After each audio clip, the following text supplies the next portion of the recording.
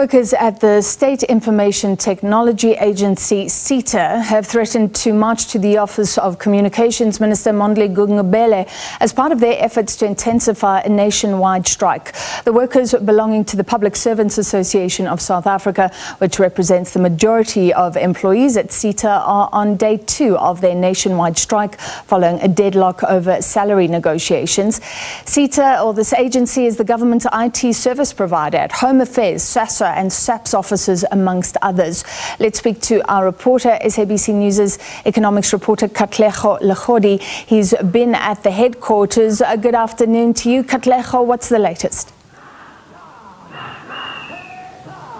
A very good afternoon to you, Francis, and to our viewers at home. Of course, we are still here at the headquarters of the State Information Technology Agency, SITA, in Pretoria, where the members of the Public Servants Association, being the workers, are out today on a demonstration, this marking day 2 of their nationwide protest. I'm just going to step out of shot to show you what is happening here, where we are. We see the police also on standby, just guarding this facility here today in Erasmus Kloof in Pretoria. The workers are not happy with the employer here around a wage deadlock at the bargaining forum. They are saying that they are still on 7.5%, but we see the employer coming through with 5%. Also, the employer calling for concessions here where this demonstration is concerned. As we speak right now, we're hearing from them saying to us that when you look at it, some offices and the delivery of services is already been affected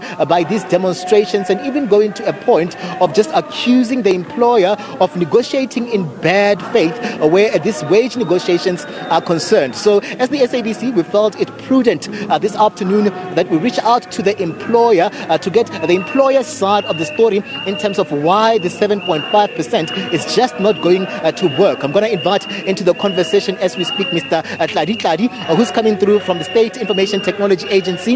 We see that the members of PSA continuing with their demonstration on day 2. We know very well that there were negotiations that have been ongoing at the bargaining forum, and the employer coming through to say that they can't move from the 5%. That is the last offer that is on the table for these workers. They're not happy with that. Good afternoon, Katlego, and good afternoon to the viewers out there at home. Indeed, this is the prevailing situation right now. We are not pleased with the state of affairs insofar as the relationship that we have with PSA as a recognized union at SITA is concerned. We will spare no effort in order to work towards finding a lasting solution on insofar as breaking this impasse is concerned. SITA, for its part, has been negotiating in good faith. Even in the period after we received the notice of intention to embark on the strike action, we have on several occasions invited labor to come and sit with us around the table to work together with us so that we can co-create a lasting solution insofar as the situation is concerned. For our part, we exercised flexibility because we appreciate the role that SITA has to play at the level of provisioning government to deliver services to the people of South Africa. Our role is quite critical. We are the back-end office of government insofar as ICT processes and systems are concerned. And if these systems were to go down, which by the way have not, but we're saying that if they were to go down, the impact would be severe on citizens and the country at large. And it is on the basis of that appreciation that we exercised flexibility insofar as the improvement of the offers are concerned.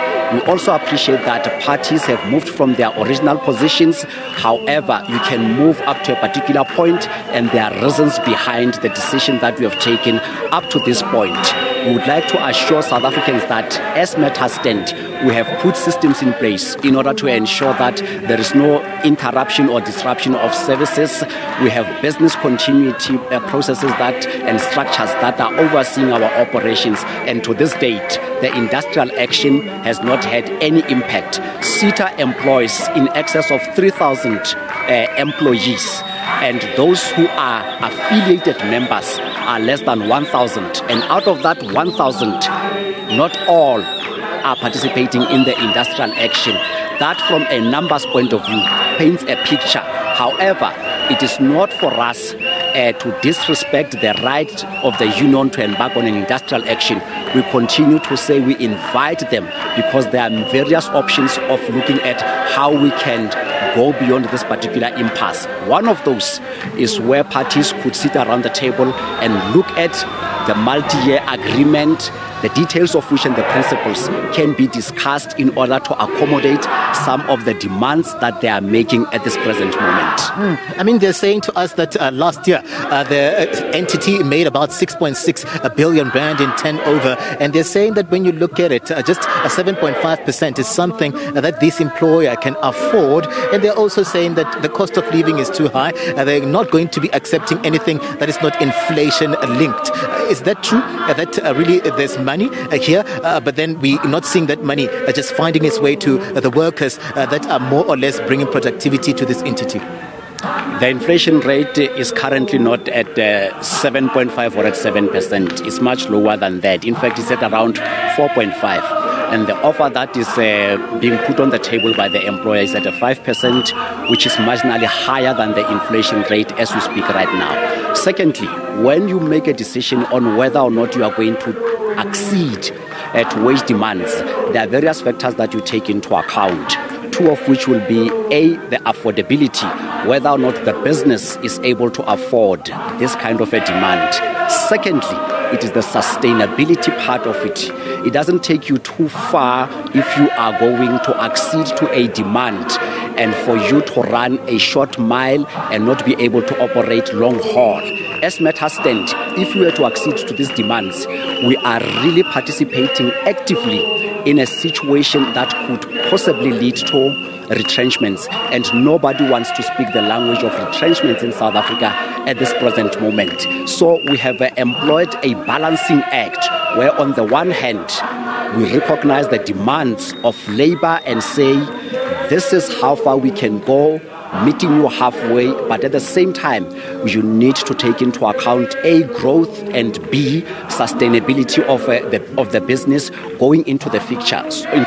So it is a balancing act that we would like to invite labor to look at in that way and not in a one-dimensional view. Contingency measures in place. Do we see that those in place as we speak right now? Because we're hearing these workers that were supposed to be at work saying that they are going at it all the way, even planning to march to the office of the Ministry of Communications for interventions in this regard. This meaning that one way or another, even if maybe at this point in time there won't be any disruptions or there haven't been any disruptions to your services, these workers, you still need them to keep optimum services, ICT services to these government departments. We need all employees who are part of our workforce. We, however, appreciate that the situation is not normal. We will operate on the basis of the workforce that we have, and certain sacrifices will have to be made operationally in order to respond to the situation on the ground. Hence the activation of our business continuity management processes, the employment of which has led to a situation that has brought operational stability up to this point. We have taken note of the comments that have been made suggesting that there are service disruptions. You'll appreciate the fact that even in an environment where there is no industrial action, because you are dealing with the ICT, there would from time to time be service delivery glitches which we are able to respond to. So it should not be misunderstood to suggest that the glitches that occur are related to the strike action. That is not the case. Mr. Tlali Tlali, thank you very much, sir, for your time coming through there from SITA, just giving us a right of reply when you think of the demonstrations that are taking place. We hear not just here in Pretoria alone, there's one in Centurion. We're hearing that in various provinces as well, at the borders as well. This is where we're seeing members of the Public Servants Association coming out on these demonstrations. Just Francis letting us in on the fact that it's all systems go where there are plans to go to the Ministry of Communications is concerned, but it's a waiting game as we speak right now. Francis, back to you in studio.